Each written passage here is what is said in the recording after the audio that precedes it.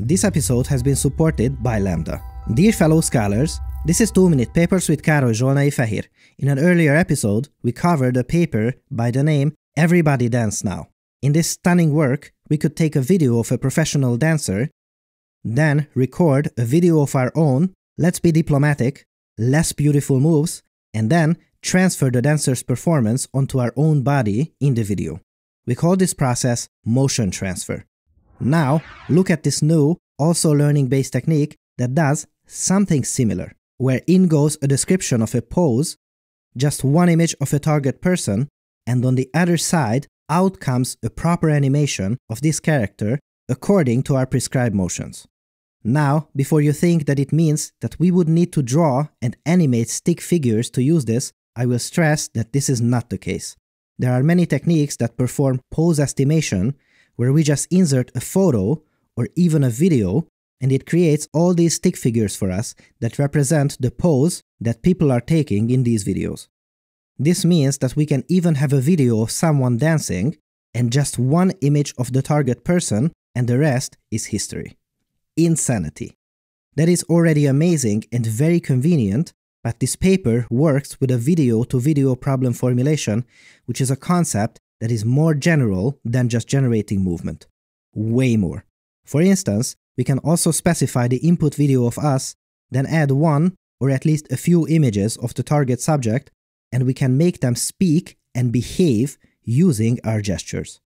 This is already absolutely amazing. However, the more creative minds out there are already thinking that if we are thinking about images, it can be a painting as well, right? Yes, indeed, we can make the Mona Lisa speak with it as well. It can also take a labeled image. This is what you see here, where the colored and animated patches show the object boundaries for different object classes. Then we take an input photo of a street scene and we get photorealistic footage with all the cars, buildings, and vegetation.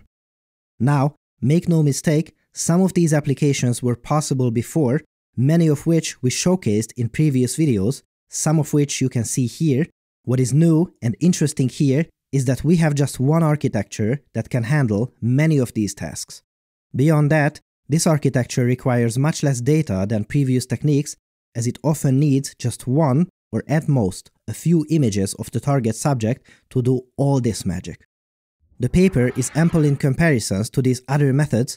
For instance, the FID measures the quality and the diversity of the generated output images and is subject to minimization, and you see that it is miles beyond these previous works. Some limitations also apply. If the inputs stray too far away from topics that the neural networks were trained on, we shouldn't expect results of this quality, and we are also dependent on proper inputs for the poses and segmentation maps for it to work well. The pace of progress in machine learning research is absolutely incredible, and we are getting very close to producing tools that can be actively used to empower artists working in the industry. What a time to be alive! If you are a researcher or a startup looking for cheap GPU compute to run these algorithms, check out Lambda GPU Cloud. I've talked about Lambda's GPU workstations in other videos, and I'm happy to tell you that they are offering GPU Cloud services as well. The Lambda GPU Cloud can train ImageNet to 93% accuracy for less than $19. Lambda's web-based IDE lets you easily access your instance right in your browser. And finally, hold on to your papers because the Lambda GPU Cloud costs less than half of AWS and Azure.